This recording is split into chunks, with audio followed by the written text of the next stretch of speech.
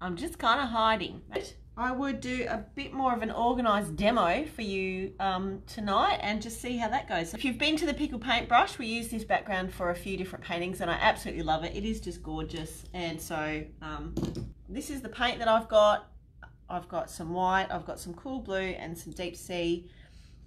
That's cool red as well. I don't know if I'm going to use it, but it's on there just for the hell of it. Okay, now let me put this into the frame. This is the kind of background that I'm working on. This is our lovebirds painting. So you see it sort of glows like a moonlity bright glow coming from the background, and it's just so much fun to do and so cool. So I thought I'd do it, and we do it in so many different colors. So the first thing I'm going to do is get the larger paintbrush. Now this would be a flat brush, I am thinking, and it's a nice big one so we can get a lot of coverage happening. And I'm going to wet it first and just get a big blob of white paint and kind of start making a bit of a circle in the middle there. Actually, Tanya and Ivy, we did this background when you guys came and did the Christmas painting, the Christmas reindeer. This is really freaky because what I'm painting and what I'm looking at on the screen are a little bit different, but that's all right. It's just the lag. Okay, so now, funny story, right? So I had this idea a couple of days ago that I would do this little demo for you, and actually now I've got enough white on there, so I'm going to jump into the blue color. I'm not even going to clean the brush. I'm just dabbing into some blue, and I'm going to go around the outside like that. Now, if it's not quite in the center, which I can see mine isn't, it's no drama. We can always correct it when we go back with more paint. And I just like to do it in big circles, nice big circles. So yeah, a couple of days ago I had the idea that I would do a bit of a painting demo of this background because I love it so much and it's a lot of fun. And I thought, yep, I'll make an announcement, say I'm going to do the live, and then, you know, that was my plan. And then as the day, I knew I was going to do it tonight, and then as the day has kind of been unfolding, I'm like, oh, I don't know if I want to. I haven't told people I'm going to, so maybe I won't.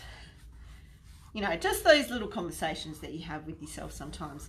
And the funny thing is that I have been listening to, if any of you are familiar with Esther Hicks, Abraham Hicks, it's a little bit out there, it's a little bit kind of spiritual on a different level, but she talks a lot about manifesting and drawing those things into your life that you want. So now I'm going to go into the green, to the deep sea green, and just go around the outside like this. And I want to fill in the whole canvas eventually, so I'm going to take that all the way out. Anyway, so Esther talks all about manifesting. It's all about manifesting into your life and managing your own vibration. Like whatever you're putting out vibrationally into the world is what you're attracting to yourself. So I've been getting into this a little bit more lately, just trying to think about certain things that I would love to manifest. And sometimes I get a bit overwhelmed with things and, you know, the massive list of things that there is to do. So today I sat on the bed, or lay on the bed, and listened to Esther talking, and she was talking about the vortex. And then I thought, oh wow, I wonder what a vortex looks like. I wonder, you know, maybe I could do a painting of that. So I just Googled it. What does a vortex look like? Guess what, people? It kind of looks like this background. And I thought, well, there you go. There you go. I better go and do this live because I had the idea already and it's a kind of a cool thing. So here I am doing the live for you. So how cool is that? I thought that was pretty cool. So anyway, this is going to keep going out to the edges. I'm doing this kind of a little bit rough because I don't want to be here for a long time, and I want to show you the really groovy blending part. So, and you can spend hours doing this. We usually spend about an hour doing it when we do a class. A vortex is a bit like a tornado type situation. All right, I've just cleaned my brush off and got all that stuff off. I didn't clean it up until now. I didn't worry about mixing the paint because it's all going to get blended and mixed on the canvas anyway. So now I'm just going to go back in with a little bit more white. I love this part. This is so much fun. So now I'm going to start to blend the white and the blue together. So look at that. And I'm just going to spin it in. See, this is our vortex happening right here. And spiral it out. And back in again.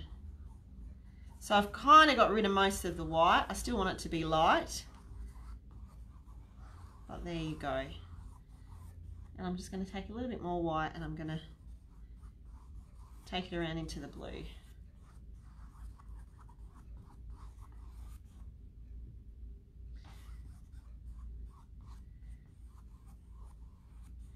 And I just love this. It's like, this is mesmerizing. You know when you imagine those hypnotists and they say, look into this spinning, well, it's like a vortex thing, isn't it? Or you get a spinning top that's got like a big spiral drawn on it and you stare at it and it kind of makes your eyes go a little bit funny. It's mesmerizing. Oh, your favorite part too, Ivy? That's cool. Yeah, it's good fun. So you see we've lost that line. When we started there was like a definite line between the white and the blue, and now that's kind of blended a bit. Oops, just had a bit of a drip there. Oh, and I've got some green on, that's all right. I forgot to get myself a cloth. That's what the tablecloth's for. All right, I'm just going to go back in the middle and tidy that up a little bit. So it's a little bit more blended. There's a little bit of green, the deep sea green in there now, but I don't mind that. Look at that. Look into my spiral vortex. Hey Louise, how are you going? Well, she says I make it look easy. Well, I have done it quite a few times, so I'm sure you would have done this one, Louise. You've been a few times yourself, I know, so.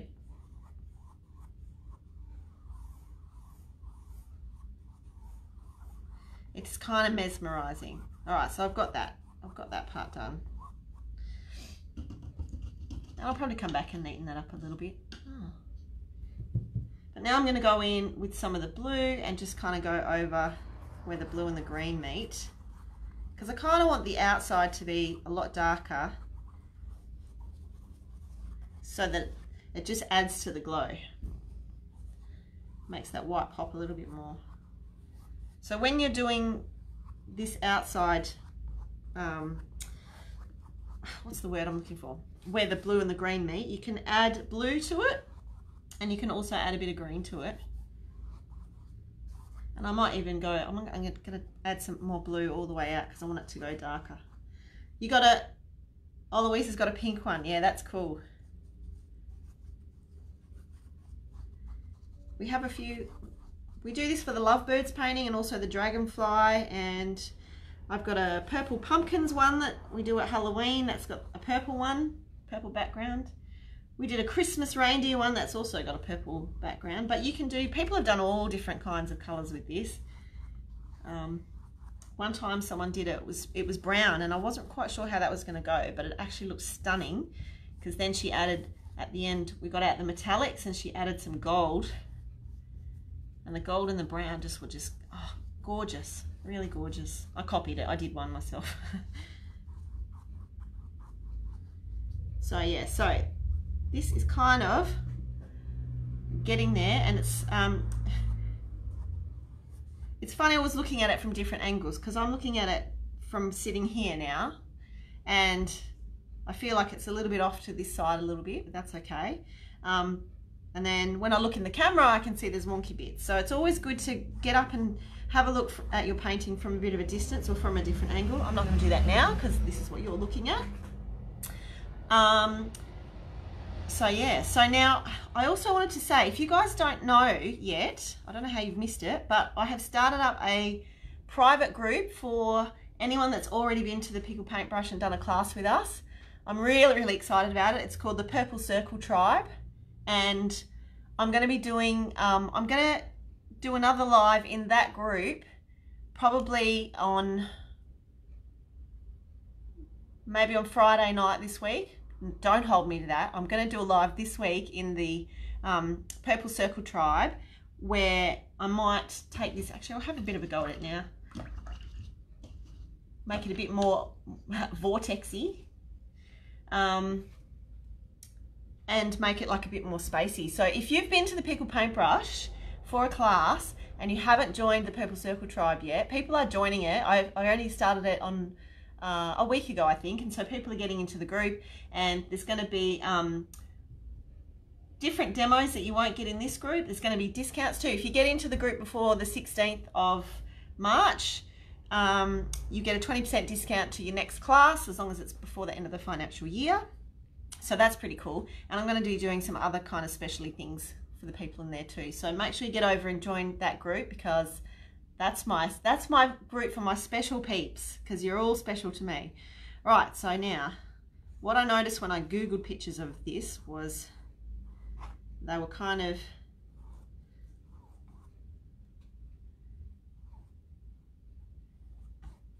doing this so it looks a bit more like it's spiraling in. So I don't know how this is going to turn out, but you know, we have a crack, we give it a go. Now, because the background paint is still quite wet, it's not really, it's just turning the white to that color. So wow, look at that, that looks pretty cool. It's almost like it's like kind of like a wave as well. It's like a space wave. Interesting. Maybe I need to wait for it to dry a little bit more. Sometimes I'm a bit impatient and I don't want to wait for it to dry, but actually that's kind of cool. I'm kind of liking it. Maybe if I go in with some blue. It's kind of vortexy. We might do a vortex class. If anyone listens to Esther and Abraham Hicks, I'm sure they'll want to come to that class because it's pretty cool. Getting into the vortex. Oh, let me see if I can go. I want it to spiral even more into the middle. The best part about acrylic paints is that you can just keep on painting. Just keep on painting. And yeah, very cool. I'm going to do my favorite splatty thing now. Woo, this is exciting. Right, ready? Now we're going to make it really spacey. This is where I get paint everywhere. Woo.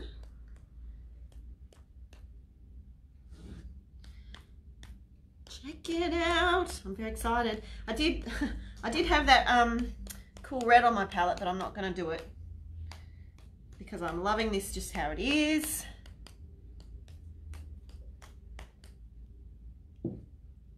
Loving it, loving it. It's looking pretty cool. Just lives where we're chatting. Oh, look at that. Just where we can chat, you can ask questions or whatever. I can still do painting while I'm doing that as well, but just for a bit of variety.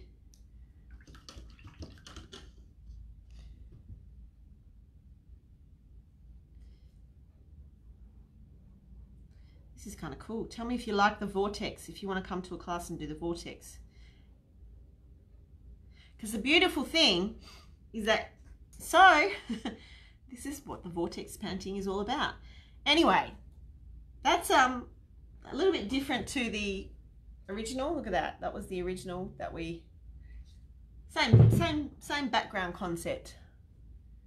So I'm going to wait till that's dry and maybe play a little bit more around with the center of it. But hey, I'm loving that. It's very galactic and very spacey. And I'm gonna if you're watching the replay, then thanks for watching the replay, and just leave me a comment if you like the vortex painting, or even if you thought you had no idea what I was talking about. That's totally cool with me.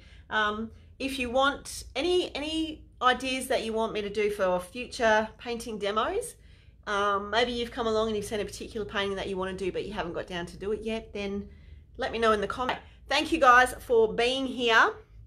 I'm going to jump off now and put my vortex painting up on the wall. Well, I'll finish it off. And I will see you soon. Whatever you're doing, make sure you have fun doing it. Make sure you feel good. Reach for the thought that makes you feel the best all the time. See you later, guys.